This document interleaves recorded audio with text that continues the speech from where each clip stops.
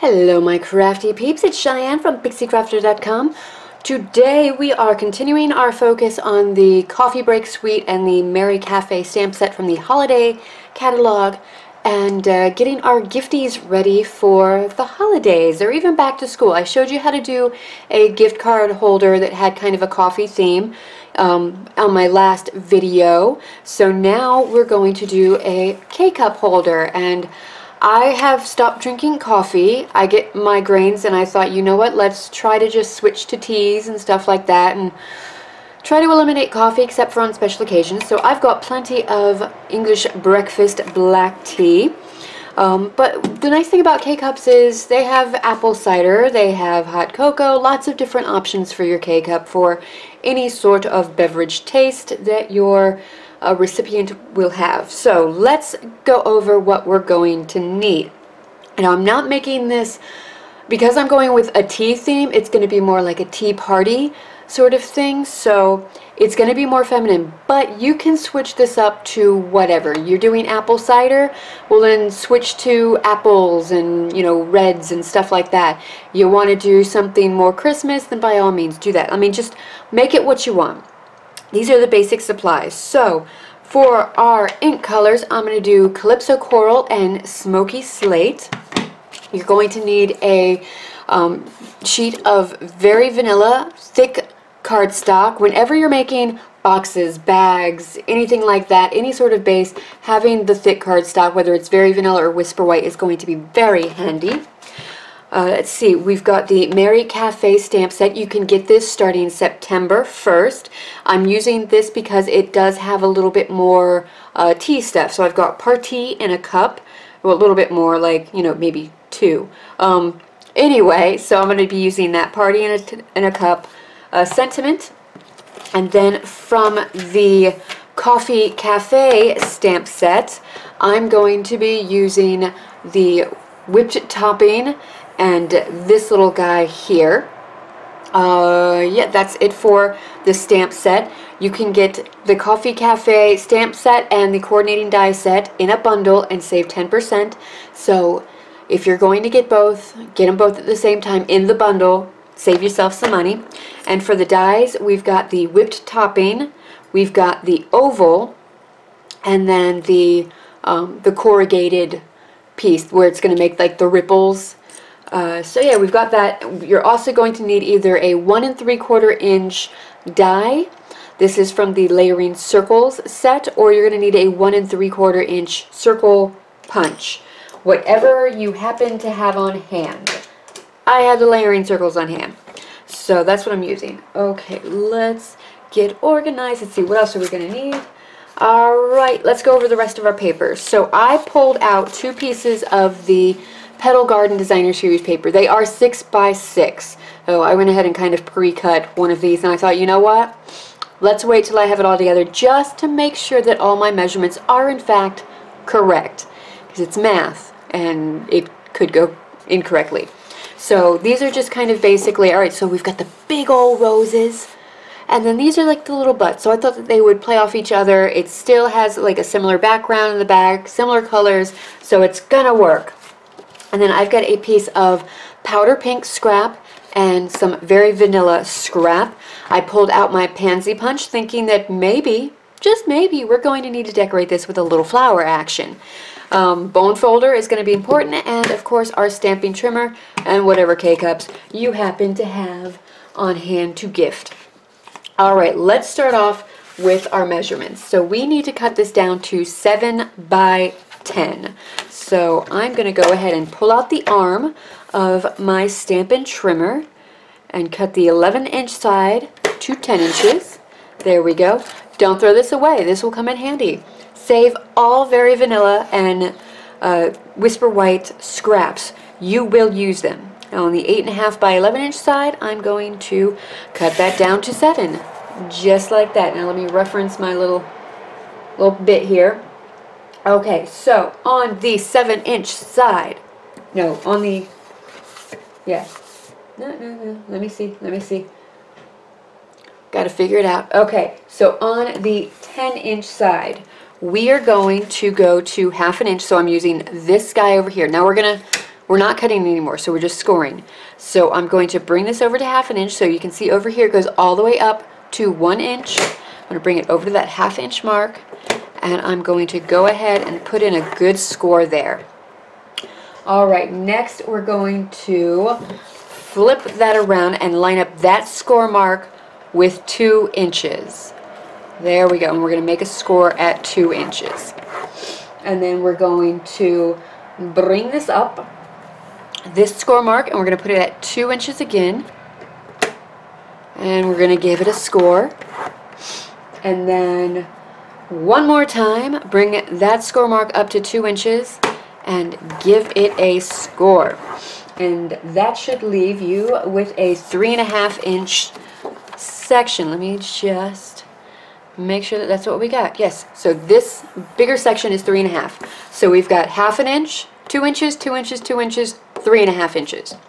Alright, now on our 7-inch side, we are going to go in 1.5 inches on each side. So from one side, 1.5, and then flip it over and do 1.5. Oh, there we go. So, not sure how well you can see, but we've got our 1/2 inch, 2 inch, 2 inch, 2 inch, and then 1.5 from this side and 1.5 from this side. Now it's time to do some cutting. So you're going to need some scissors too, as is the case most of the time when you're making boxes. So I've got my scissors here. And let me take a look at my reference. Alright, so on that 3.5 inch bit, so we've got 3.5 inches from here to here, and then we've got our 2 inch mark. So this corner here on each side is going to get cut out. So let's go ahead and do that.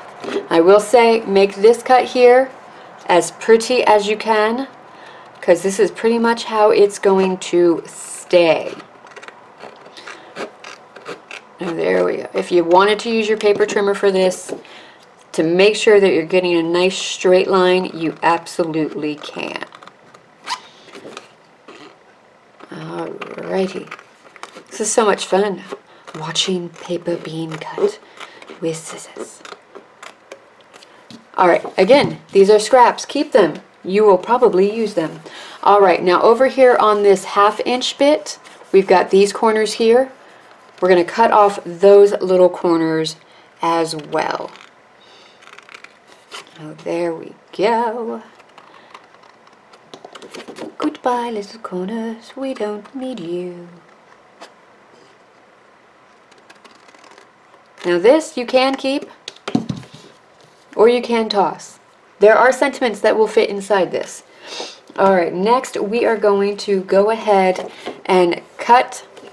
We've got that 1.5 inch score mark here, and then our two 2-inch score marks. We're just going to cut in. These are going to be flaps. So let's go ahead and cut those right up to that 1.5 inch mark. And we're going to do that on both sides. Oh, there we go.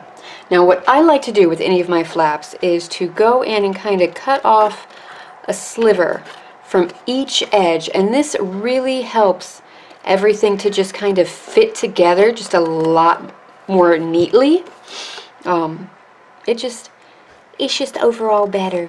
And I'm not wanting to, like, I want to keep all of these because I want that extra support for my box. I want this to be a sturdy box that is going to stand up all on its own without anyone's help. It's not going to tip over, so there's going to be some of that extra weight on the bottom. It won't be top heavy. Everything will be fine. Oh, there we go. I'm going to do the same thing for this little flap here. There we go. Aren't you just so pretty?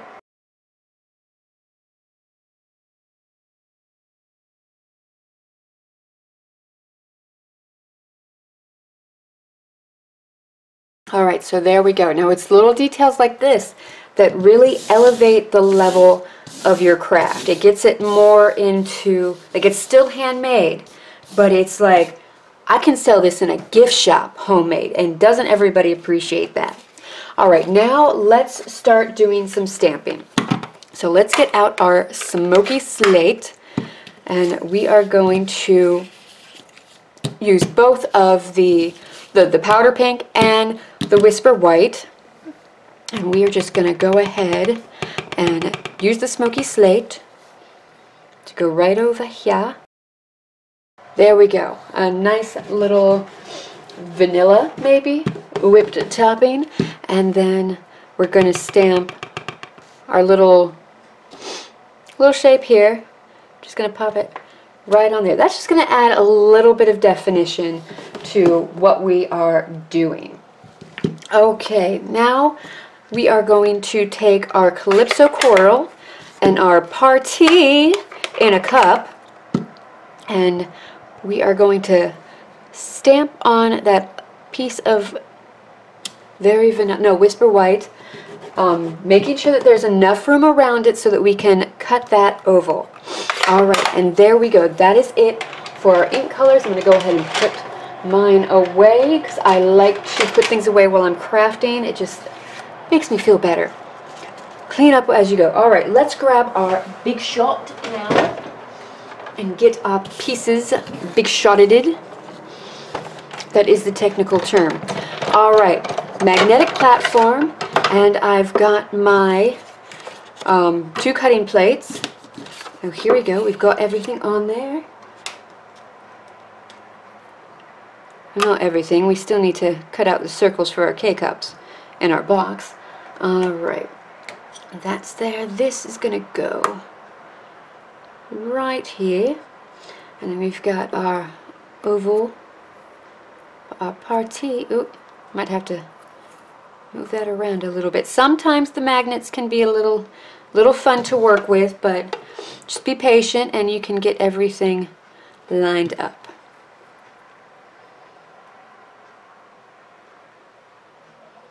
There we go. Now we'll go ahead and run this all through.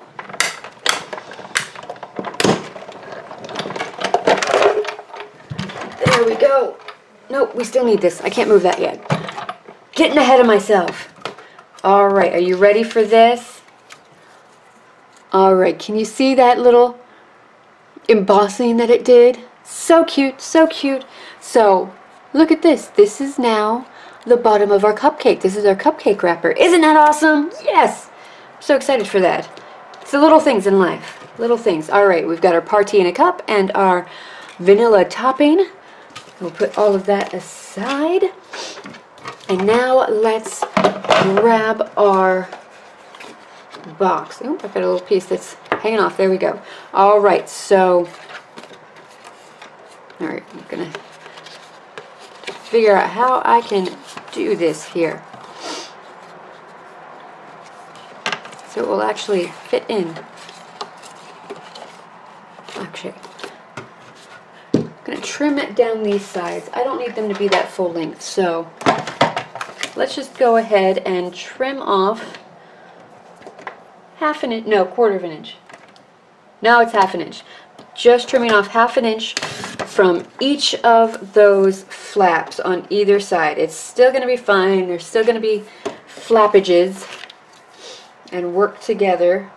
But now we will actually be able to run it through our Big Shot. If you were using a punch, you wouldn't have to worry about this step because you could still just go ahead and do it. Yep, there we go. See, now it's going to go through. So we've got this flap here. So here's our little half-inch piece and our first little 2-inch piece. This is where we are going to cut our holes for the K-cups.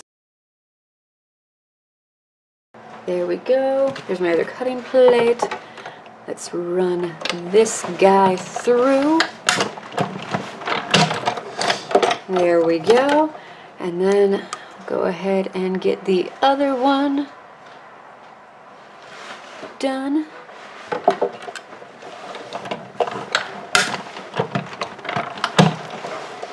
There we go. I hear this noise in the background, and it's one of my cats in like my old like all of my Stampin' Up boxes that have come. So some of the packaging's in there, and he's like making noise because he's trying to sit in the box, but there's packaging in the way. It's very...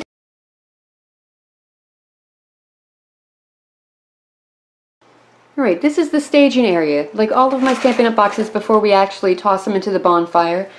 And my kitty wanted to get into this box so badly that he had to bury himself underneath the paper. Are you happy now, Benji? Do you feel better now that you're in there? Yeah? You ready for a nap? Okay. And while I'm showing off my kitties, here's my other kitty sitting in the sun in the window watching the guys building the Taj Mahal of woodsheds out there. Now, let us return to our regularly scheduled project. Alright, now where were we before we were so rudely interrupted by my kitties? Alright, so we've got our K-cup flaps, little holders, punched out.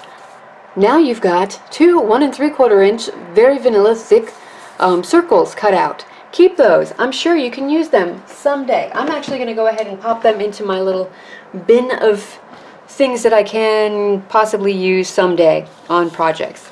So now I'm going to go ahead and get back to, okay, yep. Alright, so let's go ahead and cut out our decorative paper here. So this is cut at 3 7/8, right? That's where I cut it? Yes, 3 7/8 by 1 7. No, I want this to be 3 3/8. So here we go, 3 and 1 2 3/8. And that's going to give me one of the back panels. So we're going to need 2 of these. And the other one I think I want in the big one. So here's another 3 7/8 by 3 3/8. So there we go. Alright. We've got 2 of those. Perfect. Now we need our front bit. You know what? I think I might be able to get all of these out of one except for that extra little piece for the back. So now we need a 3 7/8 by 1 7/8. So here we go. Let's just cut this at 1, and that's 4, 5, 6, 7/8. Now that gets trimmed down just a little bit. And then this needs to be 3 7/8. So there we go. Actually, I want to cut off that side. That side looks better. Alright, now if you are using a paper that has to go a specific way, it's running in a certain direction, keep that in mind when you're actually cutting these to make sure they're all going to end up going in the correct direction. Alright, and now we are going to need 2 that are going to be 1 3/8 by 1 7/8.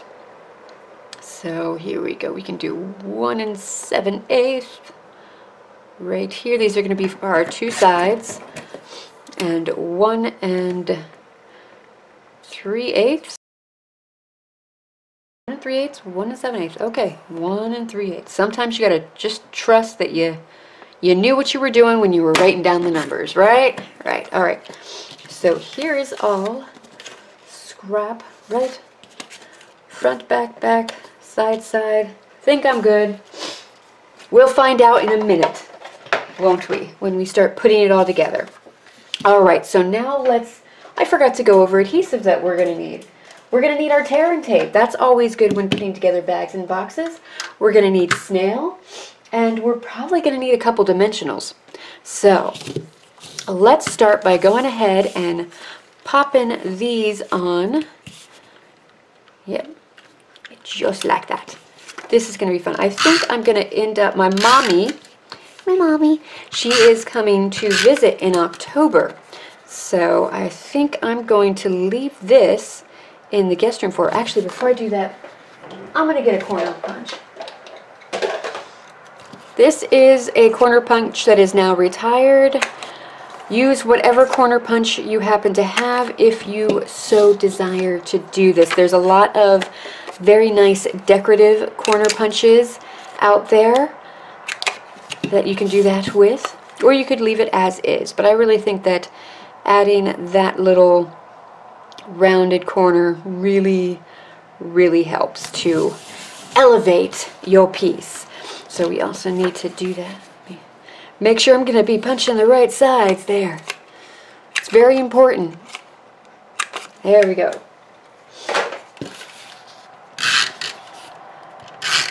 I can just see me doing a lot of these for the holidays, and then just kind of, you know, keeping them on hand to maybe give out to some of my really loyal clients at work.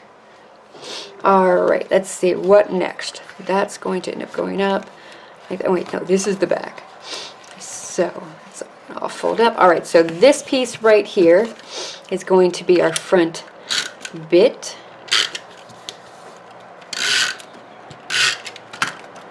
So we're going to go ahead and pop that bad boy on right there. And the sides we're going to have to wait on because we have to put the box together. Alright, now that we've got most of that done, let's take our bone folder, here it is, and we are going to start burnishing everything.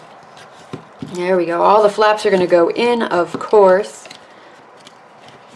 There we go. This is going to be so adorable.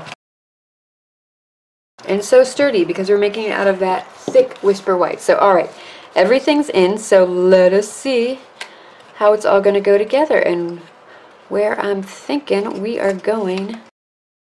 You know what? I should not have cut those edges. You know what? We can make it work.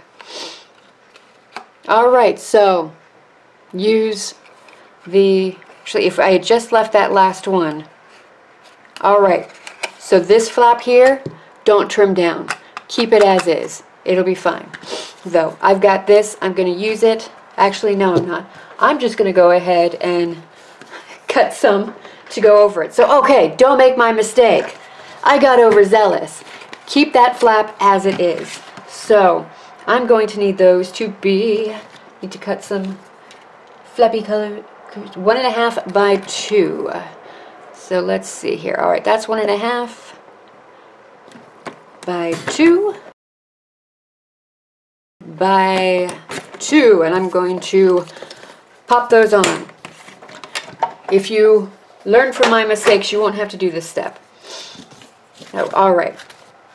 So we are going to go ahead.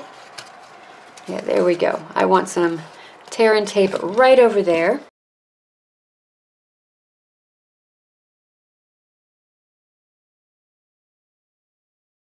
Do it on this flap here.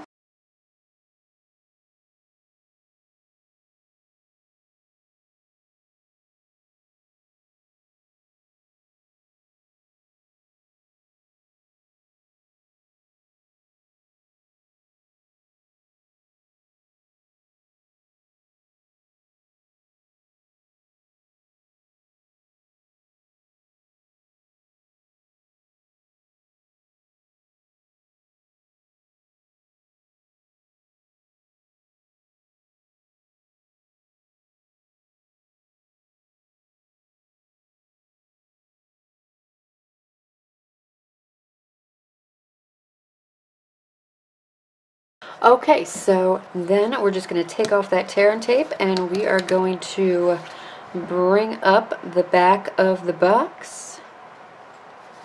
There we go. Okay, well look at that. You wouldn't need that big old piece. So yeah, you could absolutely do this with just one sheet of paper. So you only need one of the, what is it, the 3 3/8 by 3 7/8, and then this would be the same dimensions as the front, which is 3 7/8 by 1 7/8. So that's nice to know. You know, I do this stuff for you, you know, without practicing it first, just so that, I mean, because you're going to be in this boat too. So first impressions, learning from my mistakes, the whole process of it, you know, just to know that, you know, none of us are perfect. We're all going to have oopsie daisies. Alright. Just gonna put that right across there like that.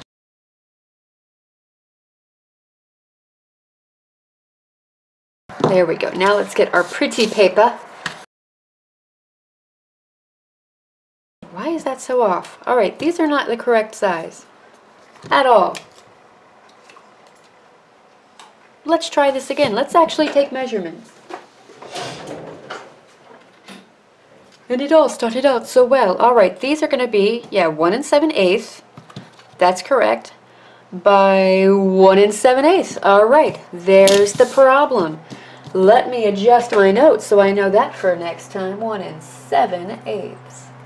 There we go. Alright, so good thing we've got scrap paper. Here we go. 1 7/8 by 1 7/8. Alright, there we go.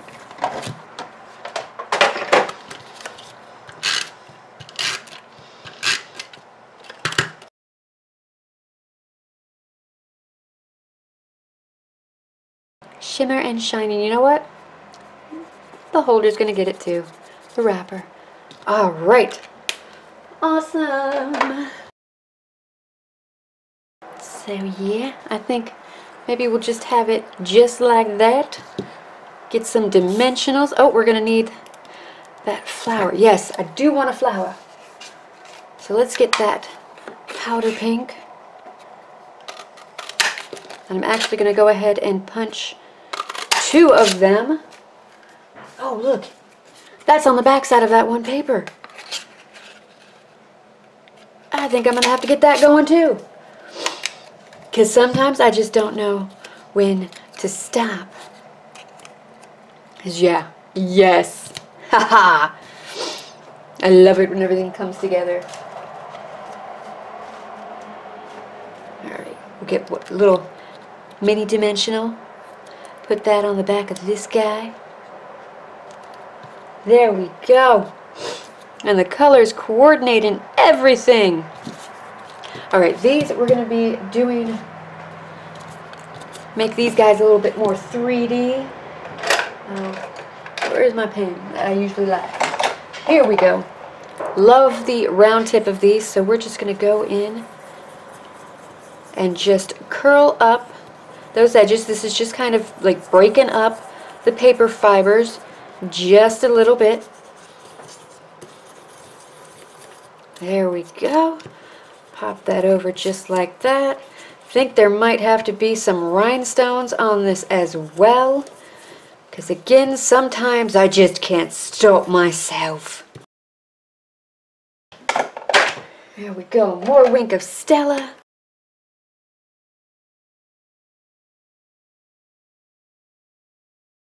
You are going to get just a dimensional. This isn't going through the mail. It's not going to worry. We don't have to worry about it getting squished or anything. Actually, we're going to put one on the back of the cupcake frosting too. I don't want that to fall off. That would be tragic. Alright, so there we go. Alright, so let's finish putting together the rest of our card. Definitely have to put the 1 3/4 inch circle punch on this, because I think I'm going to like that better than all of this, even though, I mean, you won't even know. You can't even tell that there was an issue. Okay, let's put our little bits and bobbles together. Got a little snail on there. Et voila. We have a cupcake. Let's get some Wink of Stella on there, because that is fantastic.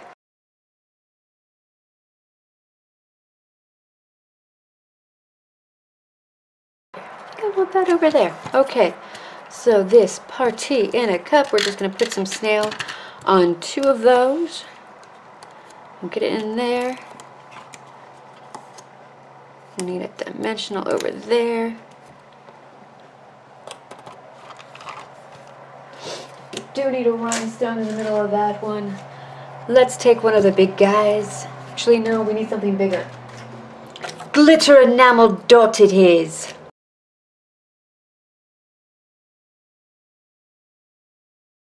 Oh, There we go. Actually, I don't like that there anymore. Never mind. Got too ambitious. Too ambitious! Alright, but isn't that so much fun? I don't know what the cupcake's got to do with anything, but you know what? You always want a cupcake with your tea and coffee, right? No, I do. Who doesn't love a cupcake? Don't answer that. Alright, so here we go, our finished project. I'm very happy with the way it turned out, learned some things. I'm glad you got to see my process. I did have an idea in my head of what this was going to be, and I'm really happy with this. I like how, you know, it's really contained in there. Like, it's good. It's not going anywhere, and unless you turn it upside down. Then it's going to fall out. And there's even room, I don't know if you can see, there's room in the bottom where you could put, like, I don't know, a small Hershey's bar, something like that in the bottom if you wanted to. So that's a whole lot of fun. Love this, so cute. And think of all the different options that you would have. I'm going to have to continue to make these some more. And if you wanted to, you could go ahead and put some of your pattern paper around here and then punch it out that way. Oh, all right. That is it for today's tutorial. Let me bring you in a little tighter. Oh, thank you so much for watching. If you liked what If you liked what you saw, please go ahead and like and subscribe. If you're already a subscriber, thank you so much for coming back. Clearly you enjoy my craziness. And yeah, think the crazy. It's not going anywhere. It's just going to keep going and going. Alright, remember a full list of the products I used can be found in the description bar and over on my website and blog. If you have any questions, concerns, go ahead and leave me a comment or contact me, message me.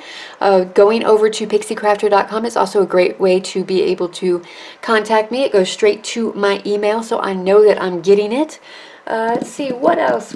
I think that is it. Until next time, happy crafting. Bye! Want to see more? Here's some videos that might interest you.